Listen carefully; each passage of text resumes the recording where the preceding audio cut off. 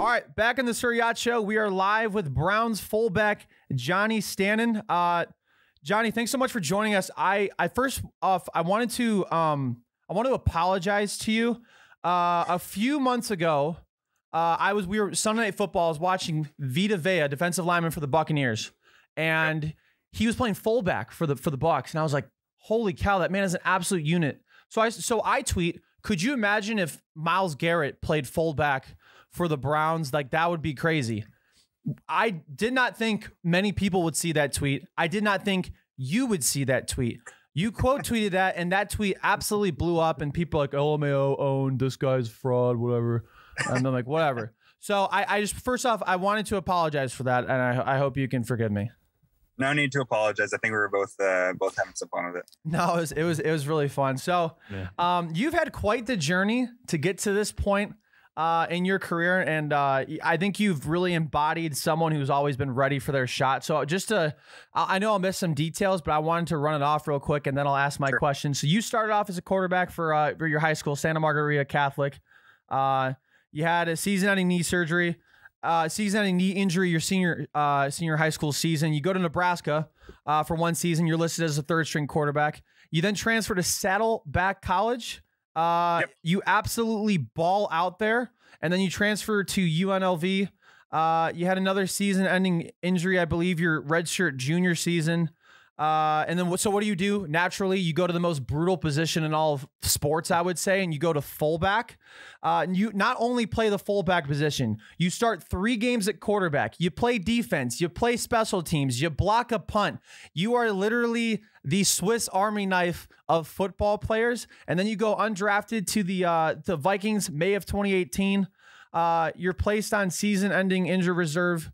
In August, you go back and forth on and off of the practice squad. You sign with the Browns January of 2020 after being elevated on and off the practice squad. You finally seize the moment. Week 7 against the Broncos, Case Keenum throws a 1-yard touchdown pass to you. So I know we were all super hype about that. So my question, your story and your perseverance getting to the NFL and where you are is very unique. It's very inspiring. And I think that's why it kind of resonates with a lot of Browns fans. So my questions to you are, what is it about fullback that made you pursue that position?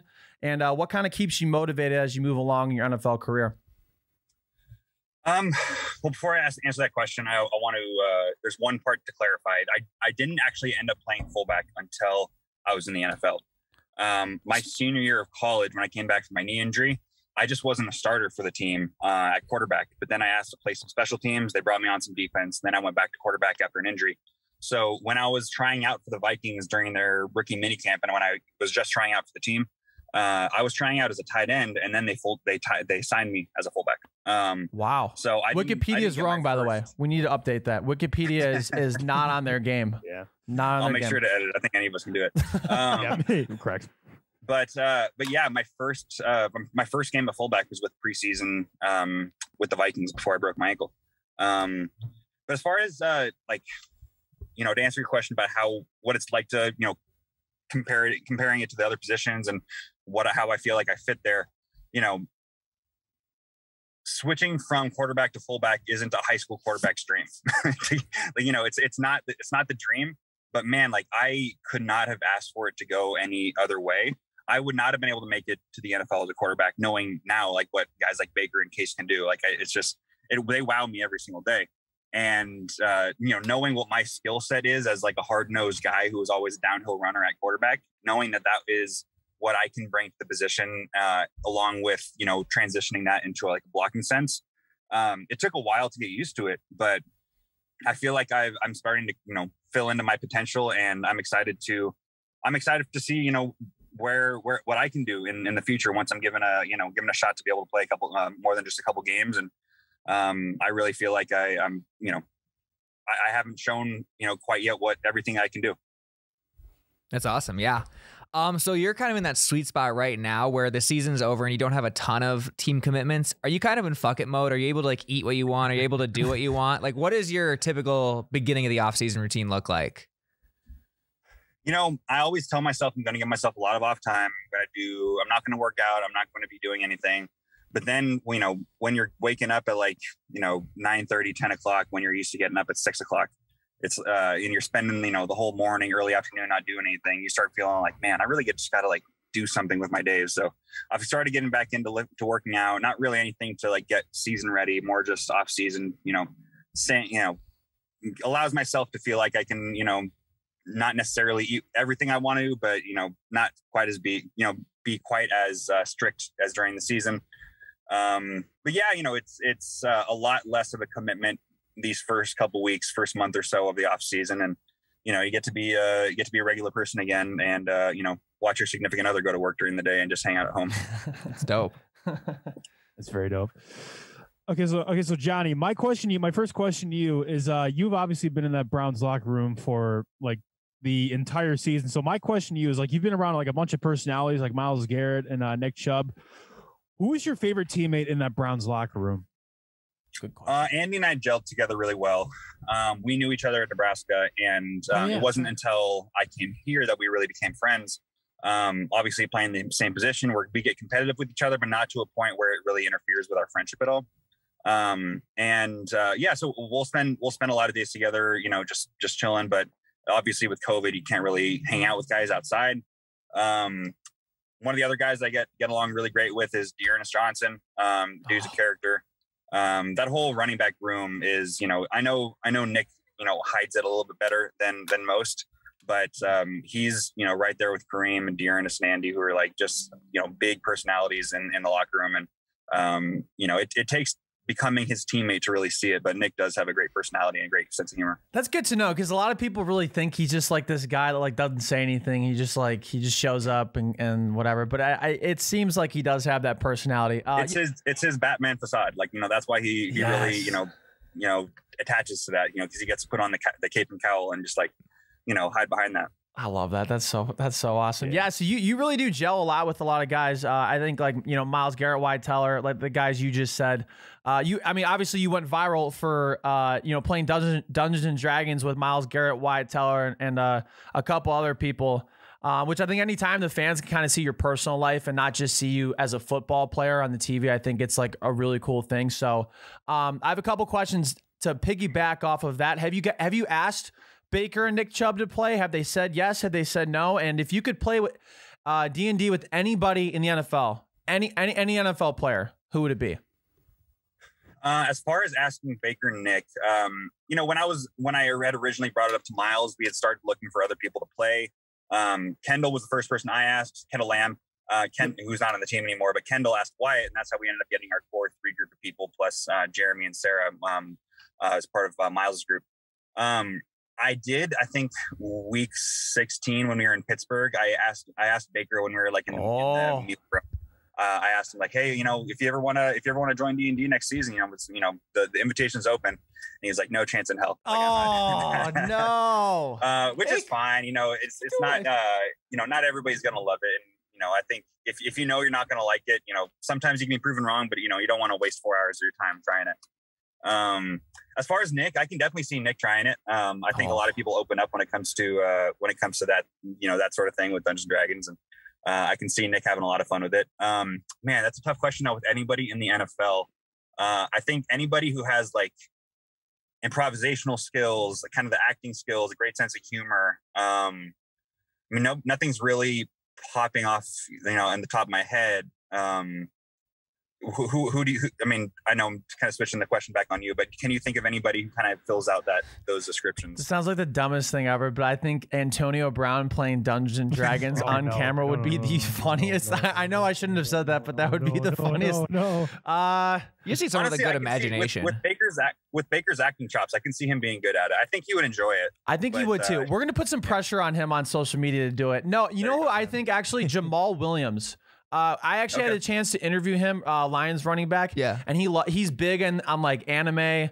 And he just has such a huge character, like in personality. I think he's probably played before, but I'm sure he would take up on that if you guys were ever in the same area. Reach out. Yeah. He's one of my favorite people. Jamal Williams is hilarious. Yeah, you just need someone who won't take themselves too seriously, I feel like. Yeah, that's true. Yeah, so right now there's a big debate on like defensive player of the year. Like it's always between like Myles Garrett, Aaron Donald, TJ Watt. It kind of seems like everyone talks value. being in the offensive meeting rooms, is there a defender that doesn't get enough credit that has a really big impact on games that might not show up on like stat sheets or anything like that? Man, that's tough. There are so many games that we went through for looking at the defensive roster. Obviously, you always have to keep an eye on TJ Watt. Those edge rushers, Judon with the Patriots had, a hell of a year, had a good game against us. He was definitely somebody that we were focusing on. But yeah, I mean, I think it seems like it's going to come down to either Miles or TJ. And, I know TJ got that, I think got a couple of sacks at the end of the year that, might have pushed him over, but Miles is always going to be my defensive player of the year. Yeah. Ours too. Yeah, ours too. We're pro Miles Garrett pod. Okay, so you have obviously, as we discussed, you have been in both the Vikings and Browns locker rooms and have played with Kim Stefanski for, I believe, like most of your career, if not all of it. So my question for you is, what differences have you noticed between playing in Minnesota and playing in Cleveland in terms of the weather, the atmosphere? I mean, I think Coach Stefanski does a really great job of keeping the culture on the team, forward facing, making the values and the ideals of the team, always in focus. He always tells us at the start of every week, we are a smart, tough, accountable, resilient football team. And it spell it out without the football. It turns out it's START. So we have START on the back of our shirts. It's really like the mantra of our whole team. And I think Coach does a really good job of, not only keeping us focused, but keeping it light. He has a great sense of humor. He's a very dry sense of humor.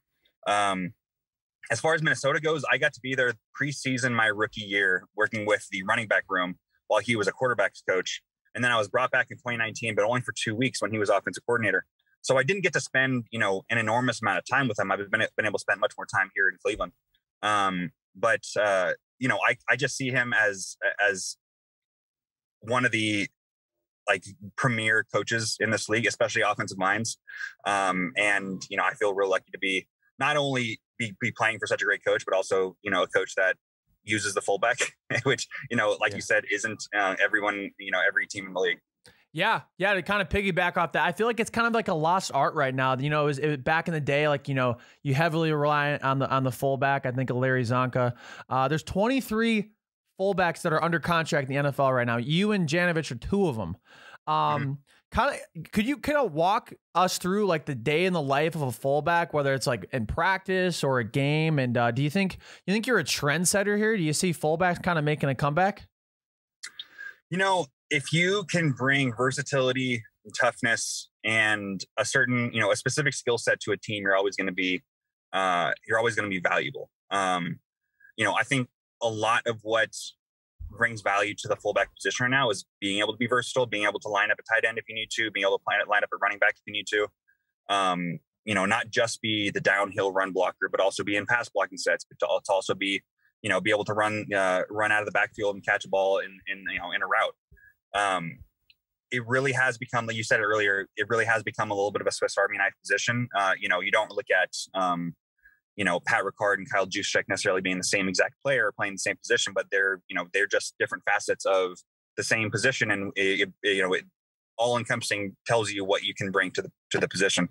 I think that, the more we can allow the fullback position to be well-rounded, to be versatile, I think it's always going to have a position in football, whether you call it the fullback, whether you call it the H-back, no matter what it is. I think there's always going to be a spot for a tough guy who will want to run downhill and hit somebody in the head. Yeah. And just before you ask your question again, I'm going back to your college days at Nebraska, Saddleback, and UNLV.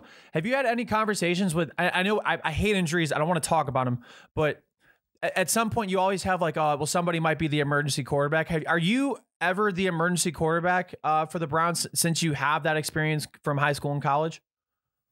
I'm sure that there will, there might be that conversation once I'm an everyday active player. But as long as, if I'm continuing to just be a practice squad guy, which, I'll always be thankful for a spot, but I'm ready to be, a starter, wherever it may be. And I damn well sure hope it's in Cleveland. Mm-hmm. But if I'm an active every week player, that might end up being me. Until then, it's going to be Jarvis because he's got a hell of an arm. Yeah, I mean, if I'm an everyday guy, I'll be sure to be in Coach Fancy's ears, letting them know that, I can still throw the ball. I liked it too, because you said, you didn't say, if I'm at the beginning, if I'm an everyday active guy. You said when I'm an everyday active guy. I think that mentality is, it's why you're in the NFL. I like that. I appreciate it. Yeah, I would agree. Last one for me, you were talking about the versatility of fullbacks. As more teams start to get fullbacks, since apparently all the smart offensive coaches are doing it, so I think it's just going to be a trend. Are there any other traits they should look for in a good fullback besides versatility? Tight end. Sorry, not every linebacker is going to be trying to hit me as hard as they can while I'm hitting them as hard as I can. Usually I'm going to outsize them, and I'm going to probably win those battles when they try to go head to head with me. If you look at JOK, Jeremiah Owusu-Koramoah, and he is not a guy he's not a linebacker who will try to hit you as hard as he can when he's, taking on blocks. He's a slippery dude. And I can tell you that from practice. And, that's where his skill set is. And that's where, the linebacker position is going, to more fast, athletic, slippery guys. And the fullback position has answered. So when I was playing against the Eagles, I was missing blocks because they were avoiding them. They weren't going head to head like big guys like, Sione Takitaki, who I was hitting every day in practice. And, I was expecting it to be like that. They were avoiding blocks. And I feel like I really did a good job this last off season of adjusting to that, really working on my change of direction, working on my tracking ability, and, just agility in general. And being able to track somebody is a really underappreciated trait at the fullback position. And it's, when you see a guy, dip his shoulder and try to get past you, and you can still put him in the ground, you can still lock him up in a block. That just shows you that, that guy has been able to work on it really well. Mm-hmm. Okay, so last question for me, Johnny. Describe your first touchdown, which is, of course, on Thursday night against the Broncos. What was your reaction when the ball was coming toward you? What was it like to basically collect your first touchdown in the NFL? It was pretty surreal. I got to, I knew that I was coming out on the goal line sets. So I knew that I was coming out there once Case brought it down to the 1 yard line with that QB scramble. I'm thankful that, one, he didn't get in the end zone because he gave me a chance. And two, that he didn't, that we picked up the fumble. And that the NFL rules say that you can't forward the ball, fumble the ball forward and land on it and gain those yards, or else it would have been a touchdown too. I tell people that I am extremely glad that I got to score that. If Dearness hadn't already scored his touchdown earlier in the game, I would have much preferred him to been able to score his first touchdown before me. But obviously he still got to do that, and I got to have my touchdown, which felt pretty good. Two good guys that we all root for. I just have one more question, just to just kind of summarize just kind of like a last question for the interview. We appreciate your time. What are some of your goals kind of going into the 2022 season? I know you just last week or whatever, 9 days ago, you signed a reserved future contract with the Browns. Where do you want to see yourself in 2022 personally? And where do you think the Cleveland Browns will be, assuming you're here, which we hope you are in 2022? Yeah, I appreciate that. I think I obviously have long-term goals and goals that I see myself getting to at some point, and whether they're soon, whether they're in the future, I don't worry about that too much. I more go step at it, one step at a time, and the next step for me is just becoming an everyday starter. I want to be that for the team, and I want to be somebody who contributes every single day. As far as the Browns go, I think that there were flashes in every game that we have what it takes to be a Super Bowl contender, a team that can be feared going deep into the playoffs. And I just think it comes down to making sure that, we are built to last throughout the whole season. And I know every team is going to have injuries. I know our team was having its injuries, and guys were fighting through it. And it takes a lot of luck to be able to get to that point too. You have to have a lot of injury luck. You have to have a lot of, blessings from the football gods. And, this year it just didn't seem like it was going our way as much as we were hoping. I think it just takes time to keep going at it. Because that's what will end up happening to whoever wins the Super Bowl. There's not a single team this year who is just dominated amongst the rest. Every team that has played really well, and whatever team ends up winning the Super Bowl, is going to be a team that has lost games, has had its bad moments, And, you know, being able to push past those is what marks a good team. And I see us doing that in this next year. Yeah, we see that too, and you know, your NFL journey, like we said, has been incredibly inspiring. We're gonna work on the Wikipedia article so that it's correct, because that's some bullshit. But we thank you so much for your time, Johnny, and we know your last chapter isn't anywhere close in the NFL. We know it's only up for here. So thanks so much for your time, and best of luck in the 2020 I appreciate season. it. Thanks for having me on. Yeah, thanks, Johnny. Man.